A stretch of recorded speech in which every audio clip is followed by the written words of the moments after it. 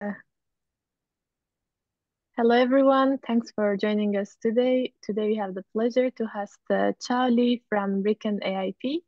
And Chao is a research scientist at Riken, and he has extensively worked on tensor network structure search. That's the topic that we are going to hear about today.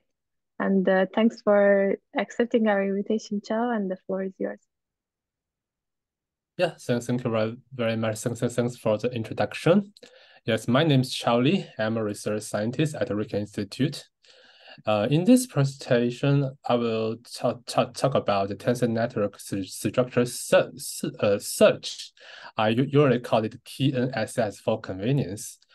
After the presentation, you will know what the TNSS is, why it is so important, and how to solve it efficiently with the discrete optimization.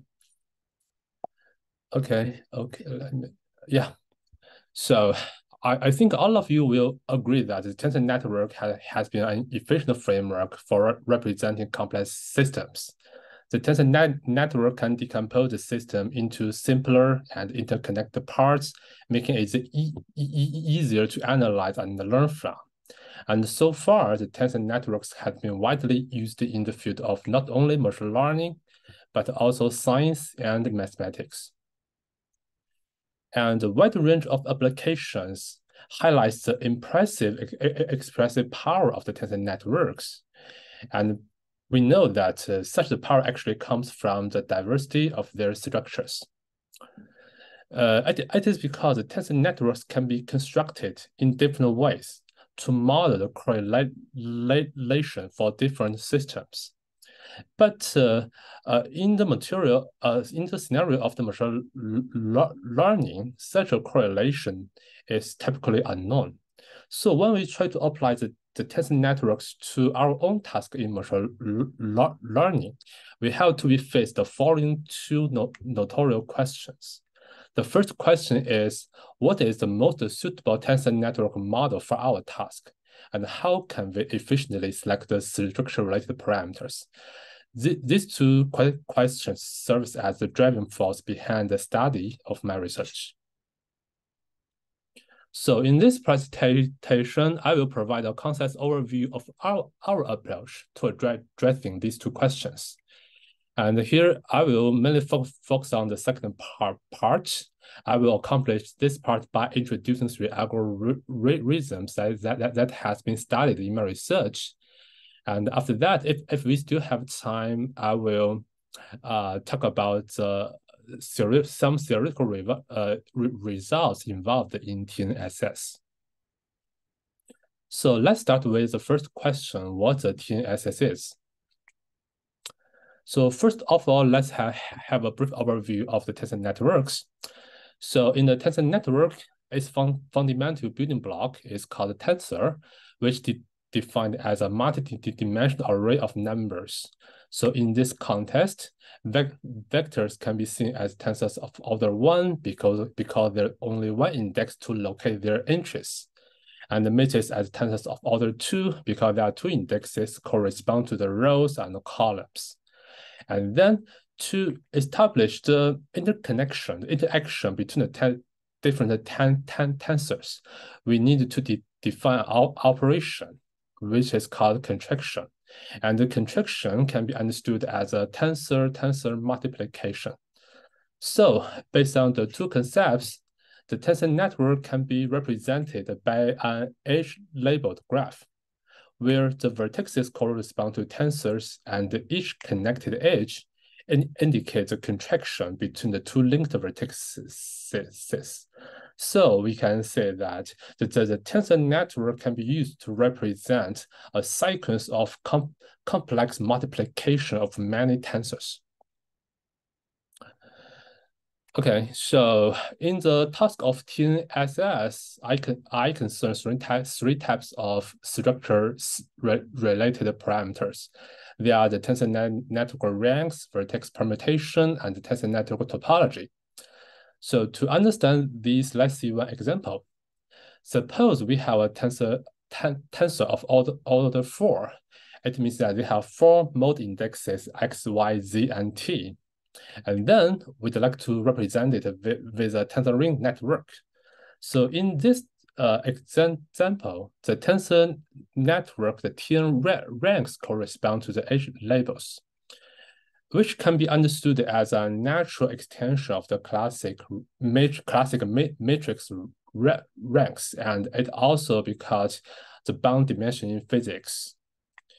And the vertex permutation corresponds to the vertex labels, which reflects how to map the four mode indexes x, y, z, and t onto the vertices of the graph. And the different mappings implies the different correlation information among the different mode indexes. As for the tensor network topology, which just refers to the graph which is used to model the tensor network. So the task of TNSS just refers to the process of exploring the optimal combination of those structures to represent the complex system using a tensor network. And the whole problem can be specified into three subproblems according to the different types of the parameters. They can be the rank section RS, permutation search PS, and topology search TS. And the goal of TNSS in my study is try to develop algorithms which can reduce the computational cost in the search process. We focus on the computational cost because solving TNSS is quite challenging. On the theoretical side, TNSS can be proved to be NP difficult. For example, for the simplest case, that is to learn the ranks for the target decomposition, it has been proven to be NP hard. And on the practical side, the TNSS suffers from the so-called combinatorial exponent problem. It means that the popular used exhaustive search will not be a valuable option because the number of the TN structure candidates would grow exponentially or even faster with increasing the tensor orders. So to address this challenge, my idea is to solve TNSS as a discrete optimization problem. We formulate the problem accordingly, as shown in the slide, where the arbiter function consists of two parts. It's a linear combination of the model complexity and the model expressibility. And the tensor network structure is modeled with a simple graph G and its edge labeling function R. And for the three subproblems, the rank section, topology search, and the permutation search, they correspond to restricting the feasible set G and FG into different forms. And let's see one example to know more about how the tensor network structures are represented. Here, suppose we have a tensor ring network of order 6. Then its structure, including the ranks and its such a circle topology, can be naturally described by the adjacency matrix. On this matrix, we can set the value of the interest to be 0 or not 0 to delete or add an edge in the tensor network, and we can also give the interest the different values to change the ranks. And if we put the mode dimension onto the diagonal of the adjacency matrix, we can see that this augmented adjacency matrix contains all the information of the tensor network structure. As for the vertex permutation, suppose that we'd like to switch the position of the two vertices G1 and G5. In this case, it just corresponds to permuting the corresponding rows and columns of the adjacency matrix using the permutation matrix P. Yeah, so now you know what the TNSS is. So next, let's see how to solve TNSS efficiently. In my presentation, I will focus on the technique of discrete optimization. at the end of this section, I will also give a brief overview about how other researchers try to solve this problem. So let's start this section with a big picture. The main idea of our algorithm is to construct a certain dynamic, which mainly consists of two phases. They are the sampling and evaluation. In the sampling phase, we created a bunch of the tensor network structures following a given distribution. And then in the evaluation phase, we calculate the value of the observed function for all samples.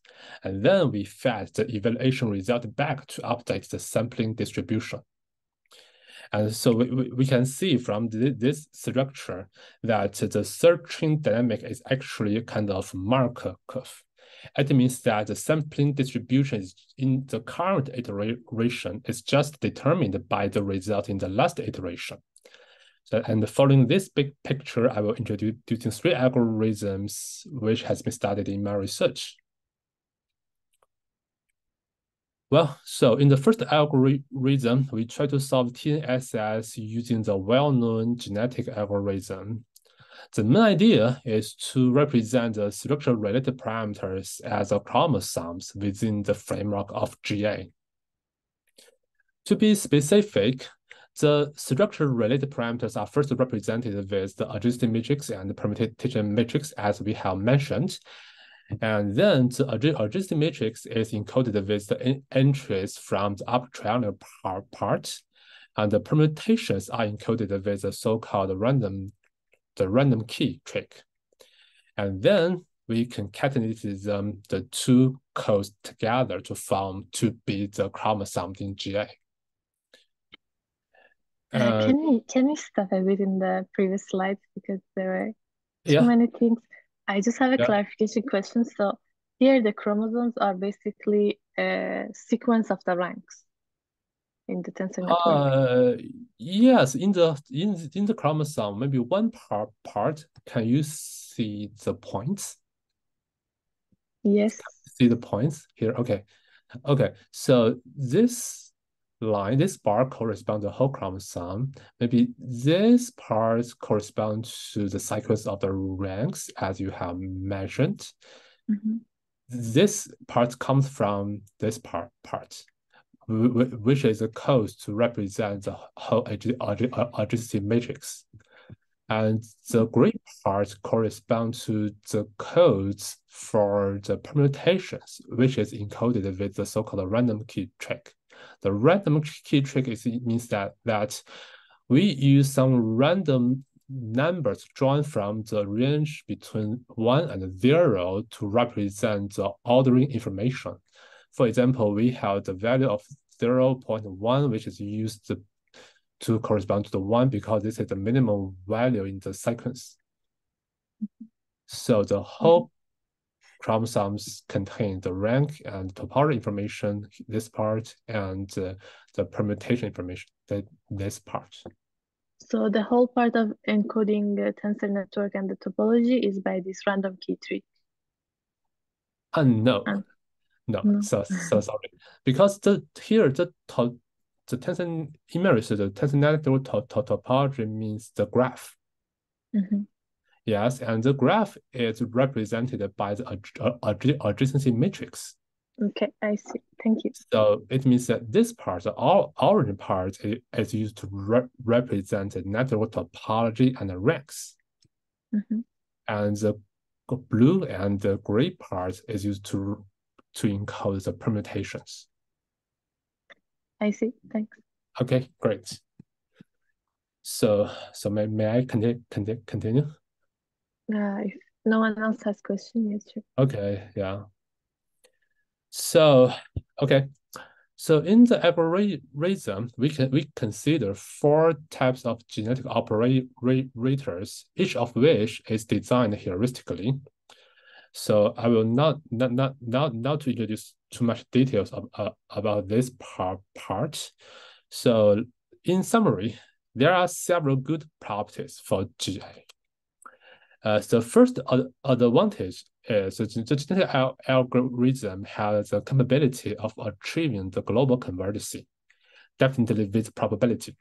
And the GA is quite flexible to deal with the variety of the object function and very friendly with the parallel computation. I think these two properties are very important in the field of machine learning. But on the other side, the GA also have many disadvantages. The genetic algorithm always requires a lot of samples in each generation, which is very resource consuming. And the theoretical analysis also lag because most of the genetic operators are designed heuristically. And the last drawback is that there are too many tuning parameters in the algorithm. So, and the performance of the genetic algorithm is quite sensitive to how you choose those tuning parameters. So to mitigate the drawbacks of the genetic algorithm, we propose a new one, which is called TNRS. The RS means the local sampling. The main idea of TNRS is to construct the steepest searching direction by random sampling in neighborhoods. The whole algorithm is very simple. First of all, we initialize the tensor network structure in random and construct its neighborhood. And then we randomly sample the candidates in the neighborhood and evaluate the value of the objective function for all the samples. And after that, we update the center of the neighborhood with the samples who have the minimum value of the objective function. And the whole process will be done recursively until convergence.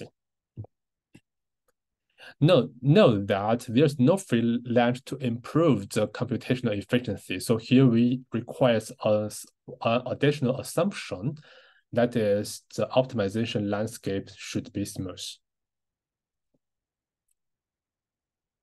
So on the theoretical side, first we show how to construct a neighborhood for the permutations. This construction is kind of non-trivial because we need to take the symmetries in TNSS into account. And I will talk about more details about it in the theory section. And then we also prove the conversion rate for the algorithms, seeing that if the random sampling is sufficient, and then we only consider finding the optimal ranks and topology. In this case, the algorithm can achieve a linear conversion rate, but up to a constant k. The k means the dimension of the third space. And then we also prove the elimination for TNRS. We find that the algorithm actually suffers from the so-called curse of dimensionality. It means that the number of the samples required in each iteration would grow exponentially in the dimension of the third space K. I will introduce some more details in the theory part. So Guillaume, do you have any question? Yeah, I do have a question. Can you go back to the previous slide? Previous slide, right? Yeah, I was just curious. No. Yeah, this one, yeah. Because when we see, so it looks like the space is continuous when you write it like that, but it's a discrete space, right? I just wanted to clarify, like the space of Tensor Network. Yes. It's discrete, right? The structure and the ranks and everything. Yes. For example, these three pictures, maybe you can see, maybe you can consider this is an example, and this is a two-dimensional space, and one dimension is maybe the first rank R1, and the second direction is second rank R2, and this is to show for the different ranks, they have the different values for the objective function, and this objective function reflects how good the structure is. Okay, I see. Yeah. Perfect. So, but I wanted to make sure that I understood, like, but yeah, the space is discrete, right? In terms of the structure and the ranks and everything. Okay, perfect. Thank you. Yeah, sure. So, okay, let's move on to the next part.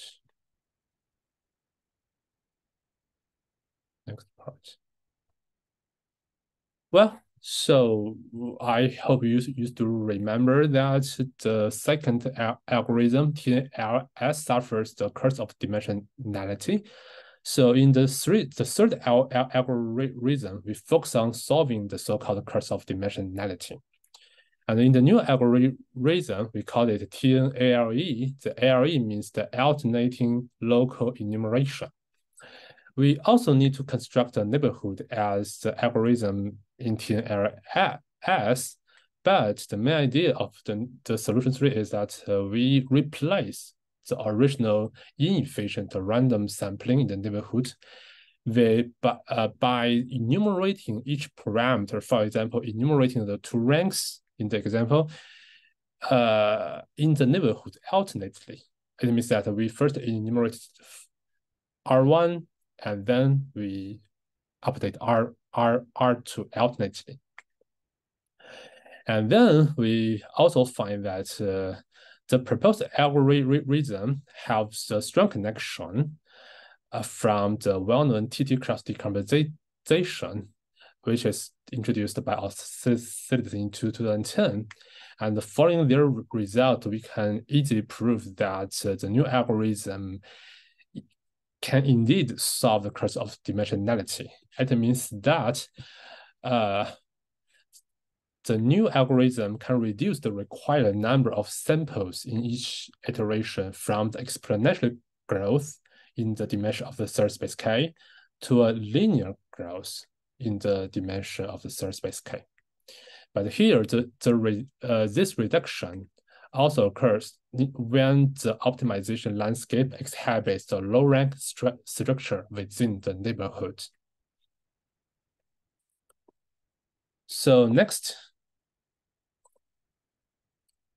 let's see some numerical evidence. The first experiment aims to verify the low-rank nature of the optimization landscape.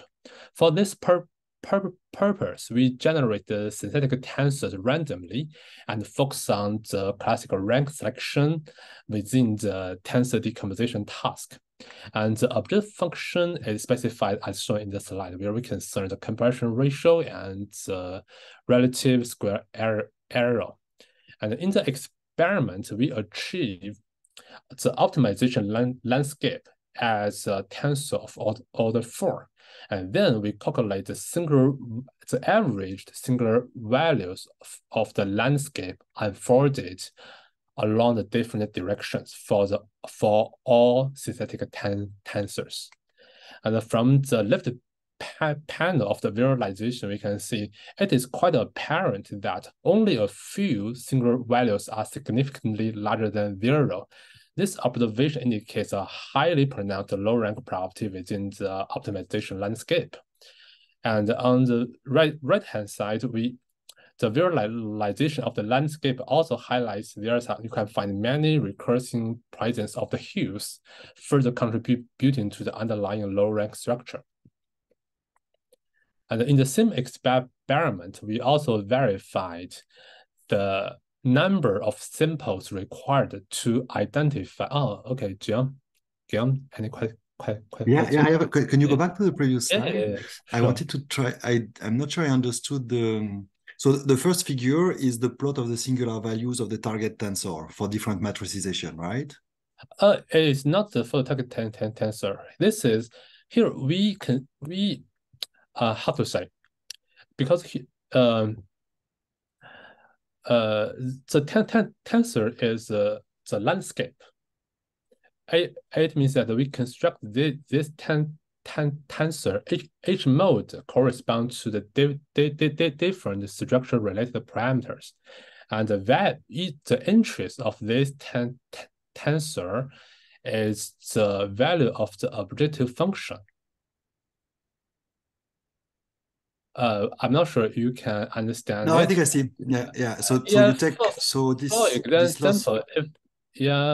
for example, if we see this, for example, we have two parameters, 2 ranks we need to learn to search for. This is rank 1 and rank 2, and that tensor corresponds to this whole matrix. Yes, the matrix consists of the values of the object function with the corresponding structures. Okay. Because in the experiment, there are four structure related parameters. So we can have a tensor of order 4. Mm-hmm. And we call it it's a tensor of the optimization landscape. Okay. Yes, because in TNRG, we need an assumption that is this tensor of landscape should be low rank. So in this experiment, we want to check if it is really low rank or not. Okay, and so this tensor is really just, okay, you put the objective function, so you select, so here, for example, you have a 6th-order tensor, let's say, so then you have 6 ranks, and so then you build the 6th-order tensor where you put the value of the... and for it, Okay, and this f of gr, to construct this tensor, you just estimate it using gradient descent or whatever, right? So you use an, because you don't know the actual minimum, but still you have, you optimize this function, this is what you put in this tensor. Okay, perfect, I got it, thank you. Yeah. Well, so in the same experiment, we also verify the number of samples required to identify the ground truth ranks.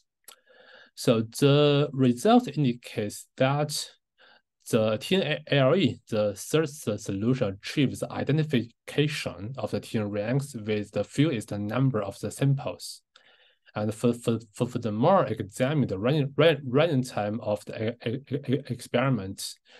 Also reveals that the solution 3 is the most efficient among the 3 methods.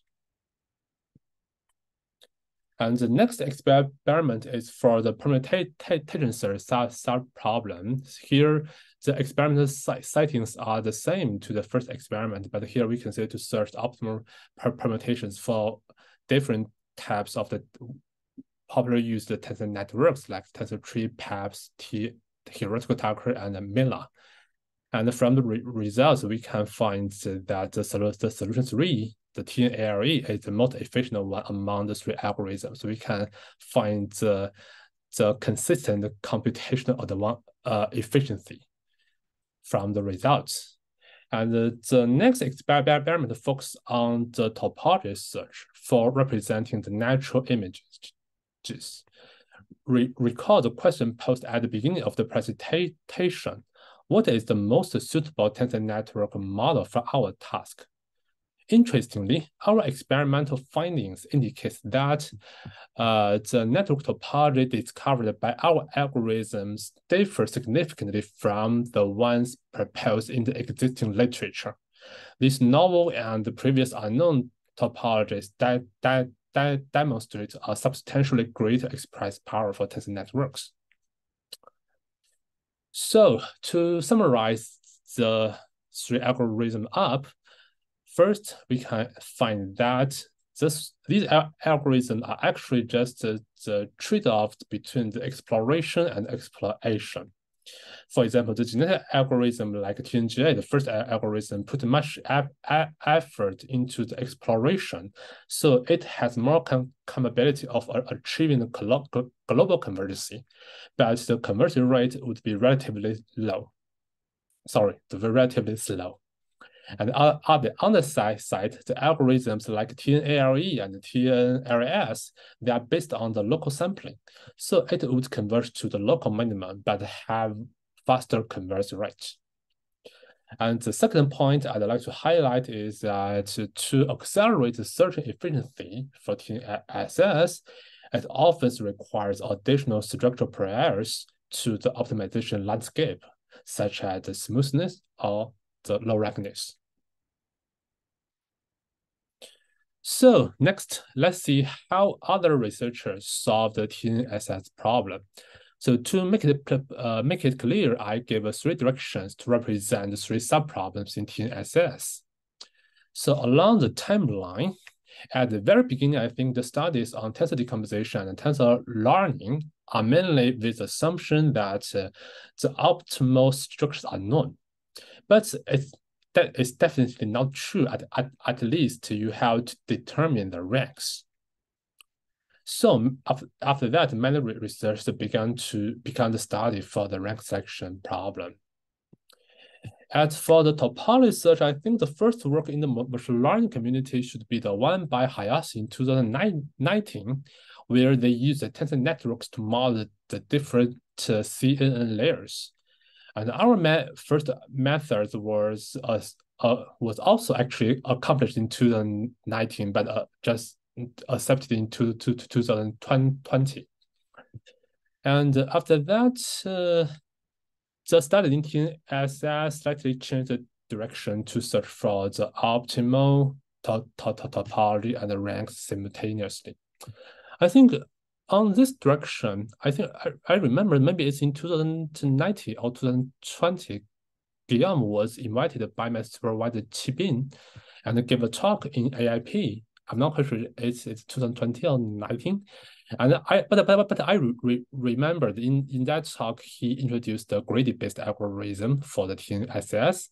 And that was my first time to realize that the topology and the ranks can be optimized simultaneously. So I claim that on this point, the gradient-based method was the first one, at least in the machine learning community. And for the studies on TNPS, the permutation search, this topic is relatively new. A recently interesting progress is done by Chen and Andrew Zhang from Duke University. In their work, they proved the identifiability for the permutation search. I think their research opened a new door for TNSS because the identifiability implies that solving TNSS can not only provide us a more compact tensor network representation, but also the learned structure would reflect some interpretable meanings because of the uniqueness of the solution and the capability of identifiability. Well, so from the perspective of the techniques, I summarize the existing works in TNSS into 4 types.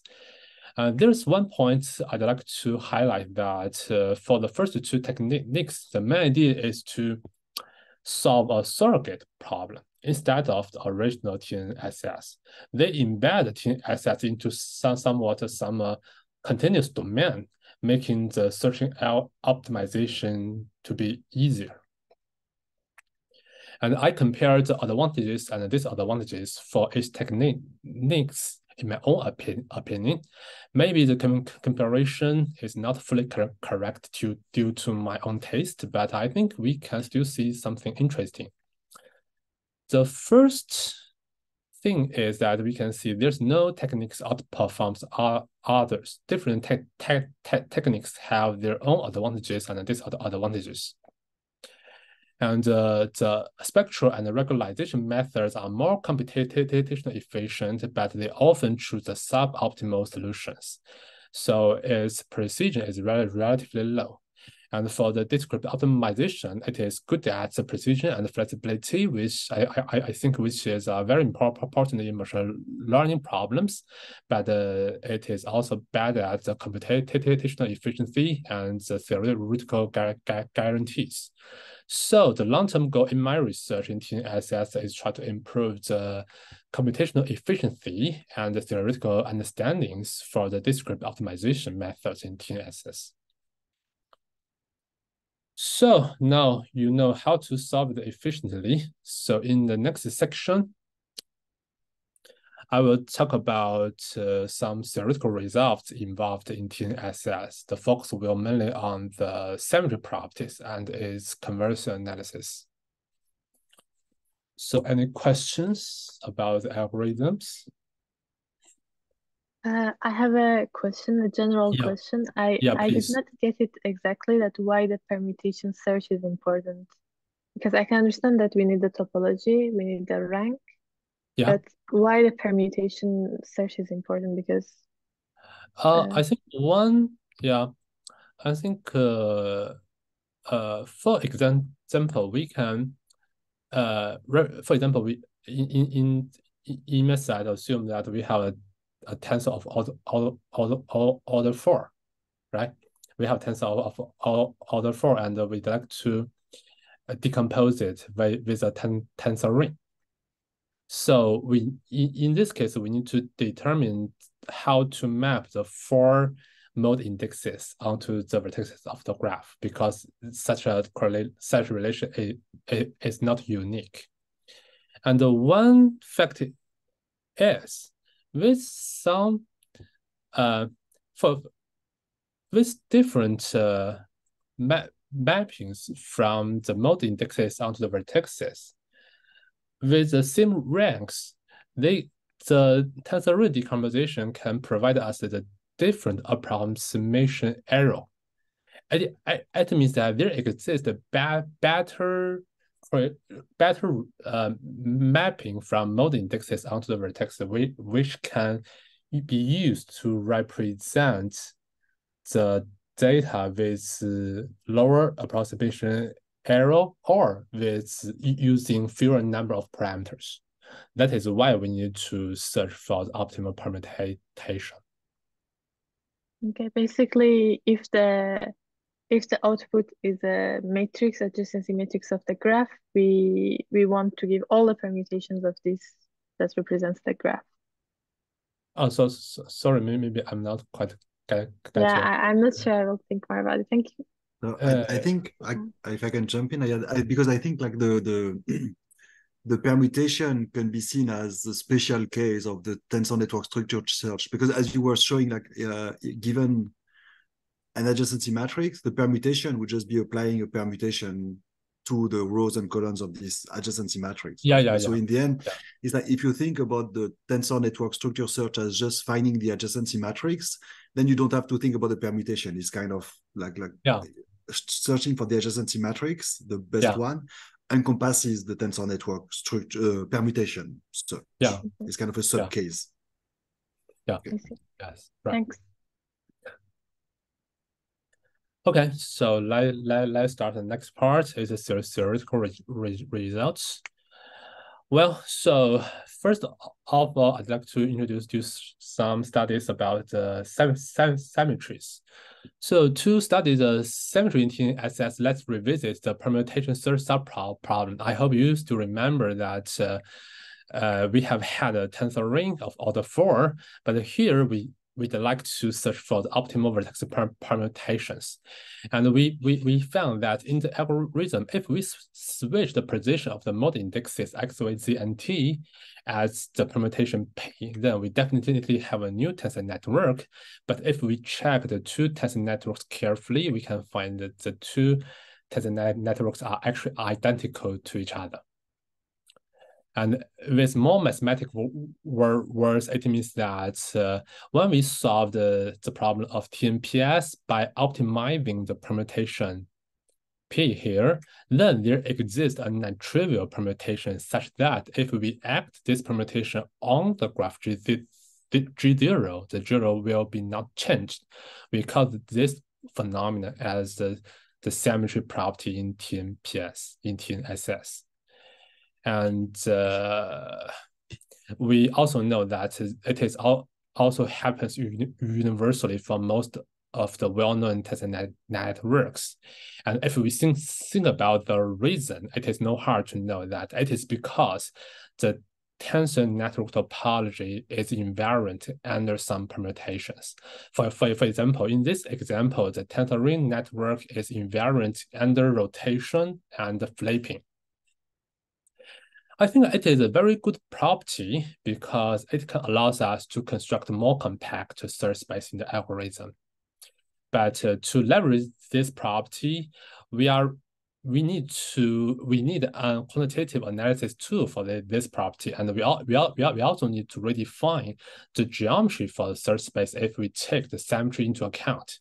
It is because the symmetry property would lead to the irregular search space. So in my research, I think the group theory might be the most natural framework to deal with the symmetry in TNSS. So to do this, we consider the isomorphisms as a feedback set where the graph G0 correspond to the fixed network topology, like the tensor ring in the example.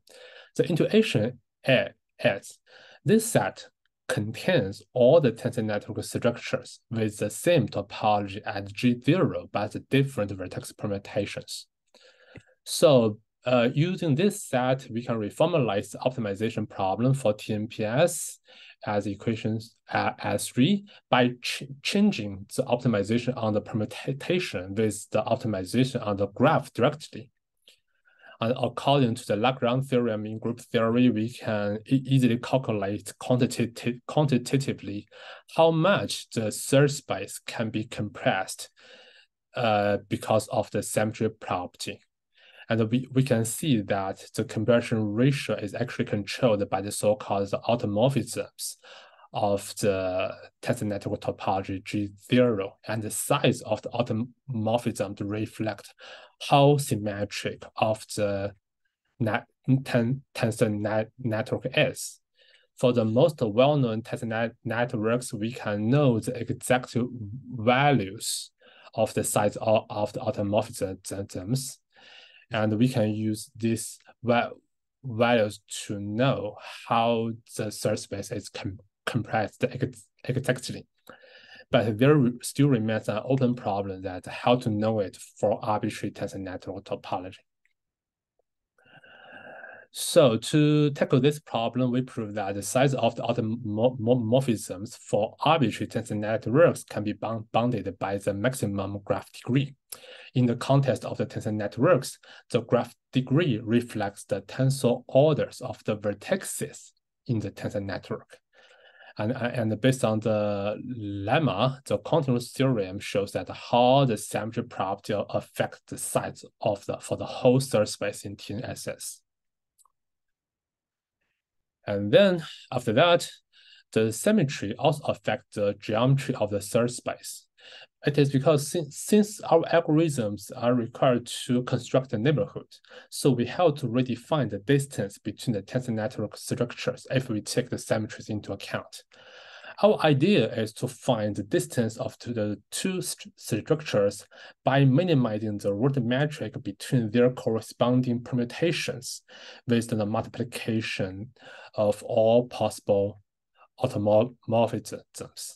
And we prove that the function 7 satisfies the definition as the semi-metric of the search space.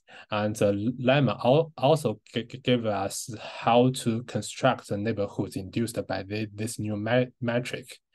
And from the lemma, we can see that the construction of the neighborhood requires the information of the automorphisms. But from the graph theory, we know that enumerating all possible permutations from the automorphisms is actually computationally difficult.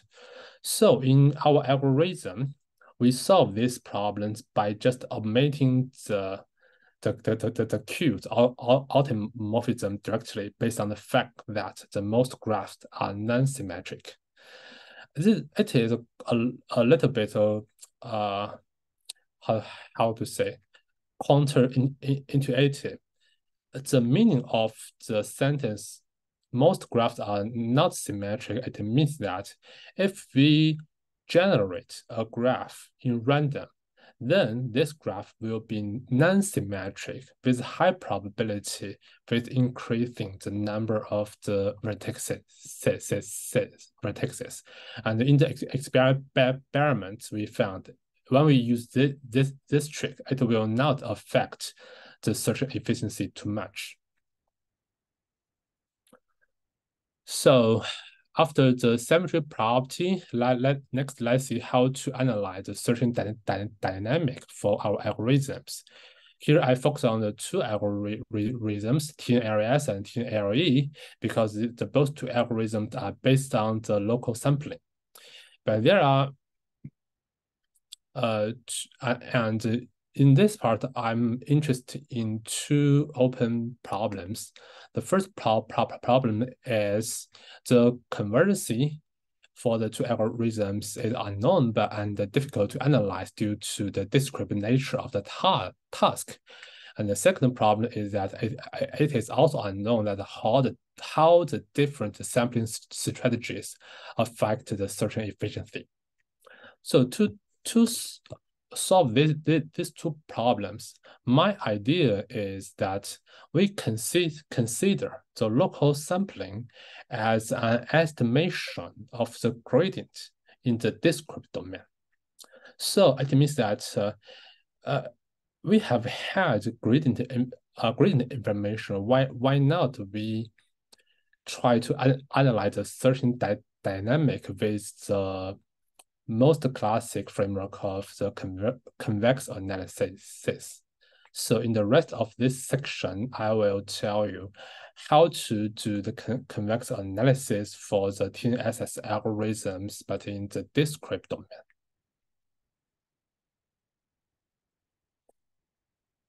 So to do so, we further simplify the formula for TNSS, where we use the X to denote the tensor network ranks, and use the linear operator P to model the topology and the permutations.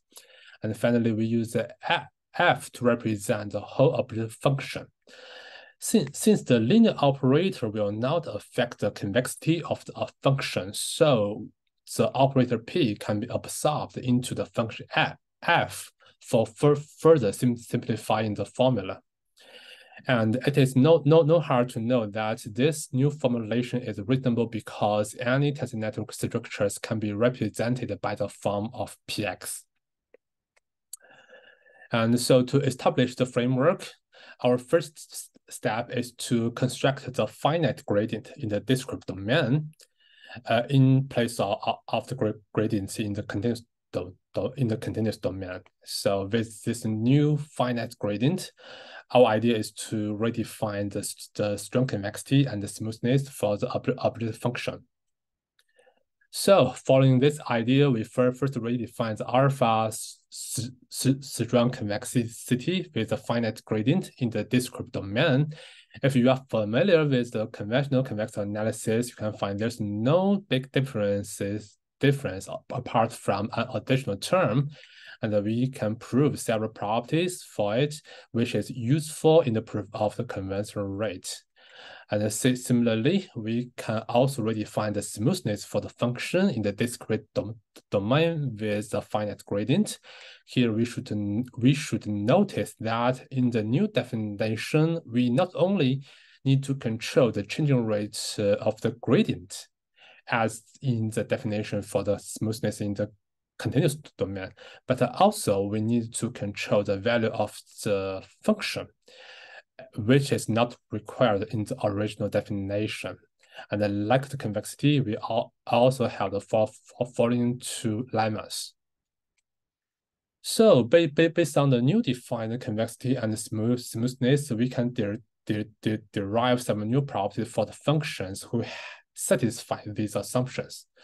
The first property is about the convex combination. I think the inequality for the convex combination might be the most important property in the convex analysis. Unlike the continuous domain, there are 2 points we should to note.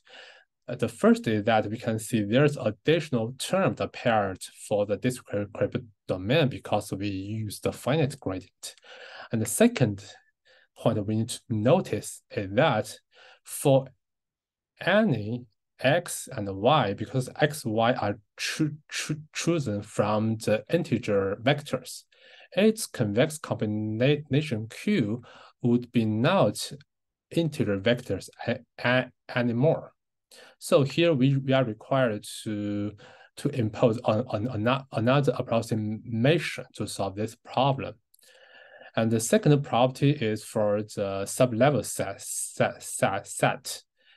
We can prove that if the function is strongly convex and smoothness, so for any point in the feasible set, there always exists a sublevel cube whose one corner would be x, and this cube would be a subset of the sublevel set of the function. Maybe this the intuition is not straightforward. So let's see one example. Suppose we consider the case of the one dimension. And so suppose we have an object function f. Then the strong convexity and the smoothness will control the shape of the f, making it not too flat and not too sharp. And then for any given point xt, we definitely have a corresponding fxt. Then the sub-level set means the area under the orange line. And the lemma for the sub-level cube means that it means that there exists a cube in the third space, which is a segment in the one dimension, and the one end should be xt. And then if we draw any samples in this cube, we can always decrease the value of the objective function. That is the intuition for the lemma of the sublevel cube. And this is also the intuition why we can use the local sampling to find the optimal solution in TNSS. And based on this intuition, we can easily prove the conversion rate for the local sampling algorithms.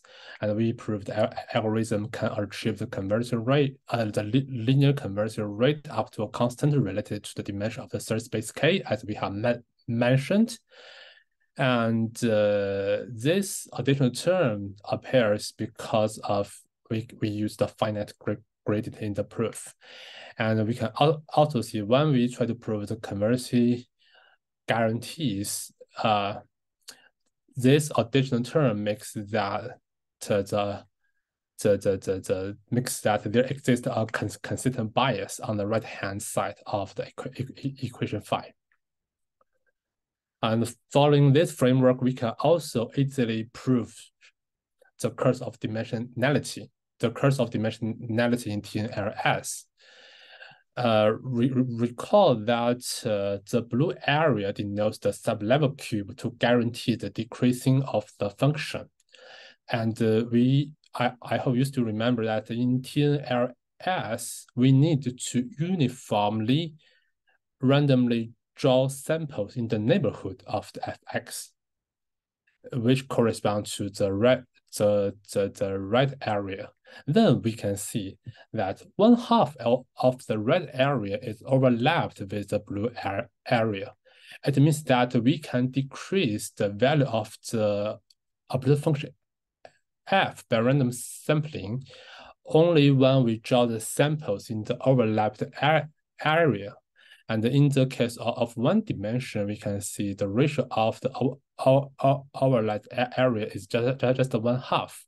And if we consider higher dimensions from one dimension to the two dimensions, the ratio of the overlap area gets smaller to be 1/4. And if we consider the three dimension, the value will get smaller, much smaller to be 1/8. So we can see that the ratio of the overlap area gets smaller exponentially with increasing of the dimension in the third space. So it means that if we consider the uniformly random sampling in the neighborhood, the probability of drawing one sample in the overlapped area will also get smaller exponentially with increasing the dimension of the third space. That is the intuition why the TNRS suffers from the curse of dimensionality. Okay, I think maybe this part is not so clearly explained. So any questions, I can explain it again.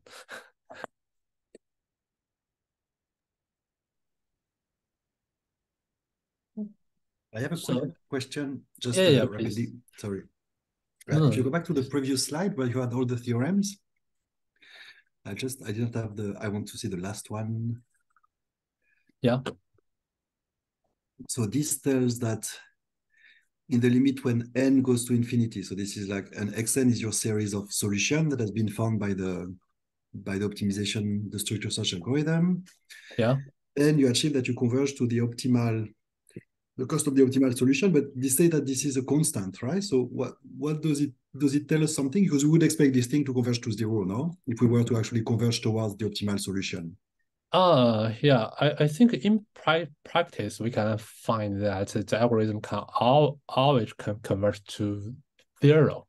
We can because yes, in the neighborhood, as long as we have sufficient large amounts samples close to optimal, we can always get the optimal solution. But in the proof, yes, there exists a constant bias here. It means that this value is not larger than some constant. But it also means that you don't converge to zero, right? Like in terms of no, not converge to zero in the proof. I remember for the greedy algorithm, I tried to show convergence to a solution because intuitively, if you start adding ranks, right, adding capacity, you should find a model that is not necessarily the best, like a tensor network that is not the best, but at least achieves zero error. But this is quite tricky. This is quite tricky, even though it's very intuitive, as you were describing, like in practice. But yeah, to find a formal argument is very difficult. Anyway, thank you. This is only more a comment than a question, actually. Thanks. Yeah, thank you. Yeah, this is intuition, and yeah, this is the end. This is the concluding remark. Yes, here I prepare 3 takeaway messages for my presentation. The first message is I want to say that the tensor network structures can be used to boost the performance for the tensor networks in machine learning, and the tensor network structure search can be solved by the genetic algorithm, stochastic search, and alternative enumeration.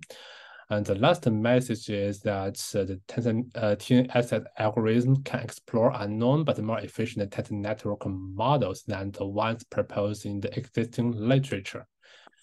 Yeah, thank you. Thank you very much for the great talk. Thank you, Tom. Thank you. And thanks everyone for joining us. Thanks. Have a nice evening. Now, are there any questions? Maybe if there are questions, we can, even though we're on the top of the hour, but I had a quick question, if there is not another one. I already asked a lot of questions, but you mentioned that your next objective is to get a method that is both computationally efficient and benefits from some theoretical guarantees. Right? Yeah. What are do you have already ideas that you are exploring in this direction? That how to tackle that? I think yes, thank you very much for the question. Yeah, you said there's 2 points. One is to improve the computational efficiency. Yeah, on the first point, one of my future work is also my ongoing work, is to consider to borrow the idea of the neural tangent kernel from the NAS into this problem, because if we can calculate NTK, we can have a we can have a decomposition-free algorithm for search for the algorithm. I think this will be a good idea to improve the computational efficiency in TNSS significantly. This is one of my ongoing work. And the second idea I'd like to share with you is, because all the algorithms are designed are actually heuristically, because this problem is very, very difficult. It has been proven to be NP difficult. Then all the algorithms are actually heuristic. So why not we use some tool which can help us design the certain dynamic automatically. For example, we consider the large language models help us to update the sampling for the next generation. I have done some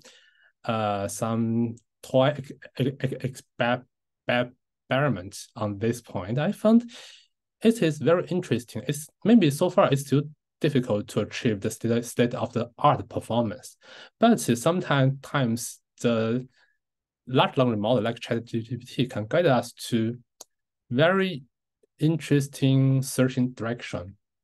Yeah, maybe yes. I have had a name for this algorithm called TNGPT, something like that. But I think it's still far away from the publication. But I think it deserves to be tried. Because I also find some works from Google. They consider to use the large language model to be the optimizer. So why not we use GPT for the optimization in the tensor network structure search? Yeah, it's an interesting idea. Yeah, thank you for sharing. I have a final question as well. Do you have any idea about reinforcement learning methods and graphs? Because there are some learning methods and graphs that they search structures and subgraphs. Yeah. I think there has been one work published in ICASP maybe in 2018. Yeah, some Chinese researchers use reinforcement learning to search for the optimal tensor network ranks, tensor ring ranks. Yes, I think makes sense. It makes sense, but the problem is how to prepare the meaningful data set for training. Yeah, because I think that would be one problem we need to consider. Yeah. Okay. Thank you. Yeah. Chibin, do you have hello. I just want to say hello to Guillaume please. and Hi Chibin, nice to see you. Yeah, thank you for inviting Chao to give a talk in your group. Yeah, no, thank you. This was really great. This was an interesting talk. An interesting line of research. Yeah. I think he prepared a presentation very well and present a series of his work in past few years. Yeah, well, that's very interesting. Thanks for your great comments and questions. I think to understand. Yeah, thank you for Actually, the talk, we also want to know what's the future direction, and we want to know your opinion. On the future direction, so we've been working on a lot of different things, but one thing that we've been working on with Farzaneh, notably, is about explainability in graph neural network with tensor networks. So it's more related a little bit to Nadav Cohen's work, like with the separation, right? So there is something like that. We're trying to use tensor network methods for explainability. Is one of the projects that we have currently. Yeah. And the connection with quantum computing also a little bit. We're starting to look into quantum machine learning and these kind of things, how tensor networks can be useful here. Yeah, exactly. We have similar situation. I think Chao is very interested in quantum machine learning. Yeah, we could chat at some point, and and when I visit next fall. Anyway, thanks again, Chao, for the presentation. Yeah, and by the way, are you going New Lips this year? I will stop the recording.